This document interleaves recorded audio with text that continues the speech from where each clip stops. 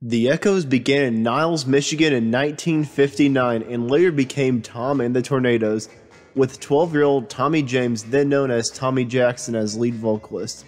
In 1962, while still students at Niles Public High School in Niles, Michigan, the group recorded its debut song, Long Ponytail. James renamed the band the Shondells in 1964 because it sounded nice, and to commemorate neighboring Fort Wayne's own Troy Shondell, who was famed for his 1961 hit This Time, and this was the personnel for the band at the time. Tommy James on vocals and guitars, Larry Coverdale on lead guitar, Larry Wright on bass, Craig Villeneuve on keyboards, and Jim Payne on the drums. The band recorded the Jeff Barry Ellie Greenwich song Hanky Panky in February of 1964, which was originally a B-side by the Raindrops. Even though James could frequently be spotted performing at Niles high school events, his popularity in the community grew. Although James' rendition of Hanky Panky sold well in Michigan, Indiana, and Illinois, Snap Records, the label under which Hanky Panky was first released, had no national distribution. The band toured the eastern Midwest, but the song was not well received in other markets. The record did not chart nationwide, and the Shondells dissolved in 1965 after the members had graduated from high school. After exploring a career outside of music, James formed the Coachmen with Shondells guitarist Larry Coverdale and members of a competing band named the Spinners, and not the same Spinners from the 1970s that had a few hits. The Coachmen toured a Midwest club circuit over the summer and fall of 1965, but as the gigs dried up, they returned to Niles in February of 1966 to plan their next move. Meanwhile, in 1965, Pittsburgh dance producer Bob Mack resurrected the lost song Hanky Panky, playing it at various dance events and touting it as an exclusive on local radio stations. The positive response from listeners prompted frequent play and demand skyrocketed. In response, bootleggers printed 80,000 black market copies of the recording, which were sold in Pennsylvania stores. James first became aware of all of this activity in April of 1966 when he received a phone call from Pittsburgh disc jockey Mad Mike Metro inviting him to play the song. James sought to contact other Shondells members, but they had all moved away, joined the military, married, or quit the music profession entirely. In April 1966, James went out on his own to promote the Pittsburgh radio station, nightclubs, and on local television. As the new Shondells, he hired a quintet from Latrobe, Pennsylvania, named the Rackenders, at the Thunderbird Lounge in Greensburg, and these are the personnel from that band: Joe Kessler on guitar, Ron Rossman on keyboards, George McGurr on saxophone, Mike Vale on bass, and Vinnie Pietro Pali on drums. James traveled to New York City with a touring group to promote the song, where he sold the master of Hanky Panky to Roulette Records, at which point he changed his surname to James.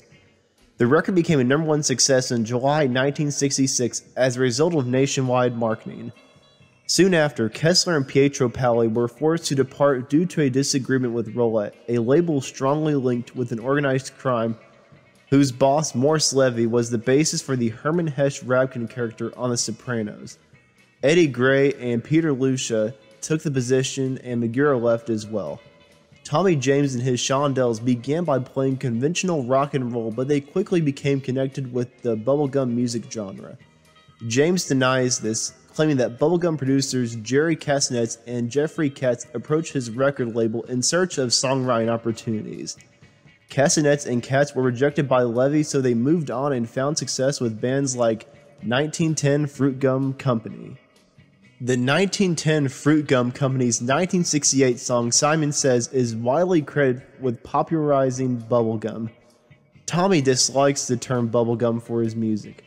Richie Cordell, the songwriter, gave them the #4 single I Think We're Alone Now and the #10 smash hit Mirage in early 1967.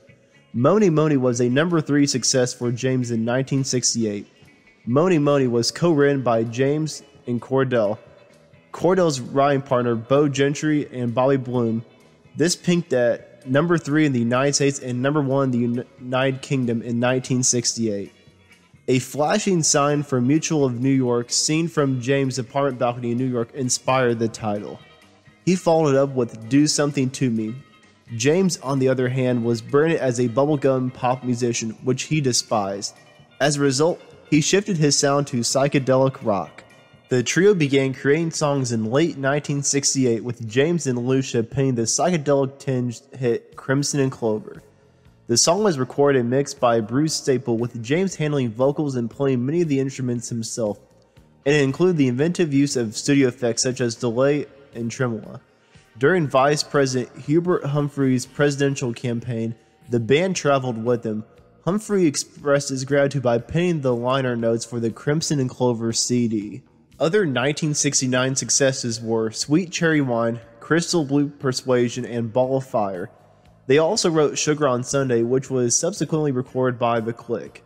As the band adopted psychedelic sounds, they were approached to perform at the Woodstock Festival, but they rejected.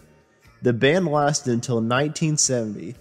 In March of that year, after a concert in Birmingham, Alabama, an exhausted James fell after exiting the stage due to a drug reaction and was pronounced dead. But luckily, he healed and chose to relocate to the country to relax and recoup, leaving the band behind. His four comrades continued under the moniker Hog Heaven for a brief time, releasing 2 albums, one self-titled on Roulette Records in March of 1971, and the second was recorded in 1971 but was unreleased until 2008. They dissolved shortly after, though. James composed and produced the number 7 hit single Tighter Tighter for the group Alive and Kicking as a side project in 1970. James began a solo career in 1970, yielding 2 significant successes over 10 years, Dragging the Line in 1971 and 3 Times in Love in 1973. Later in 1970, James went solo and recorded his first 2 albums on Roulette, Tommy James in September of 1970 and Christian of the World in October 1970. He went on to have 2 more Billboard Hot 100 Top 20 chart successes.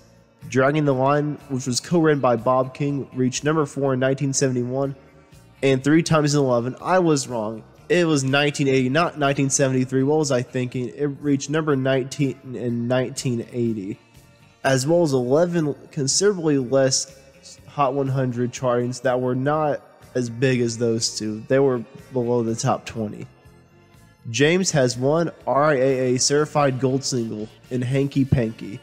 He also penned and produced Alive and Kicking's million-selling single Tighter and Tighter in 1970. Like I said earlier, that was also co-written by Bob King. When a mob war broke out among New York's organized crime groups in 1971, James went to Nashville on the advice of friends, and threats were made against him because of his relationship with Morris Levy. My Head, My Bed, and My Red Guitar came out in January 1972, an album he made with renowned Nashville musicians. It earned critical acclaim but did not sell well. He departed Roulette Records in 1974, and 2 additional albums, In Touch, that came out in July 1976, and Midnight Rider, January 1978, were released on Fantasy Records, with a 3rd album, 3 Times in Love, released in late 1979 on Millennium Records. In the summer of 1990, his Hi-Fi was released by the indie company Aegis Records. Over 300 musicians have recorded variations of James' songs so far. In the 1980s, 3 of James' songs were covered by other artists and charted in the top 10 on the Hot 100. The last 2 I'm going to mention were number 1 hits: Joan Jett with Crimson and Clover, Tiffany with I Think We're Alone Now, and Billy Idol with Mony Mony. After 37 years, James and the 3 remaining members of the original Shondells reunited at a New Jersey studio in October 2008 to record again. Peter Lucia unfortunately died in 1987. I Love Christmas was the album that they recorded. Me, the Mob, and the Music, his autobiography, was published in February 2010. James revealed that negotiations were in the works to make the narrative into a film and a Broadway play. The film is being produced by Barbara DeFina. When James first met Morris Levy, the head of Roulette Records, it was clear that Levy was prepared to bully people when required. Those who joined on with Roulette were there to make money for the firm, with their needs fulfilled only when it suited Levy. To survive, people under contract to Roulette had to find a way to generate money that did not include the record label. such as individually arranged tours. While a roulette musician had complete creative authority when recording for the firm, the lack of compensation for their work was tough to accept. James believes the firm owed him $30 to $40 million in unpaid royalties. Roulette served as a front for organized crime as well as a money laundering enterprise because Levy was linked to the Genovese crime family. Roulette served as a front for organized crime as well as a money laundering enterprise because Levy was linked to the Genovese crime family. In the early 1970s, the Genovese gang was embroiled in a brutal gang war with the Gambino family, which claimed the lives of not just mobsters, such as Levy's close friend and business partner, Thomas Eboli, but also non-mob people on the outside of the organizations. Levy had developed a fatherly interest in James and was concerned that he might become a target for those seeking to get access to the Genovese family through Levy. So he advised Tommy to depart New York for an extended length of time until the war was finished, and that was when he relocated to Nashville, where the Mafia had little to no influence. And like I said, he started making country music in 1971, and the reason why his autobiography did not come out until 2010 was because all the people who were closely engaged with the record label did not die until 2010, and he didn't feel comfortable releasing it with someone that could perhaps murder him or do some harm either way. But only after the sale of Roulette Records and Levy's Big Seven music publishing firm, the music publishing company to Windswept Pacific Music, did James begin to earn substantial royalty checks from record sales. James began hosting the weekly radio show Getting Together with Tommy James on SiriusXM radio channel 60s on 6 in February of 2018. And James may also be spotted on late night infomercials for Time Life selling Woodstock music compilations. And that's what happened to Tommy James and the Shondells. Thank you for watching if you stayed this long. Like and subscribe if you want to see more content like this. Let me know who should I do a video on next. I'll see you in the next video.